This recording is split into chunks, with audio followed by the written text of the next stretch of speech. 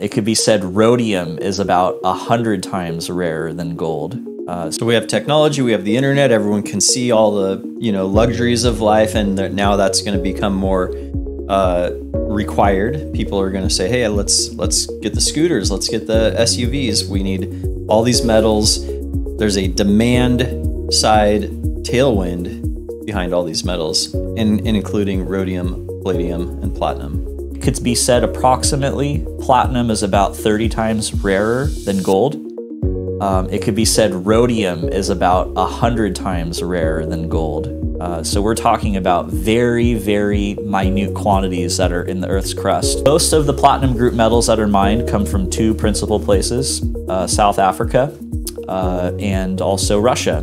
There's a little bit in South America, there's a little bit in Canada, but that's where the lion's share of the output comes from. And so because those are two very volatile places, supply gets disrupted.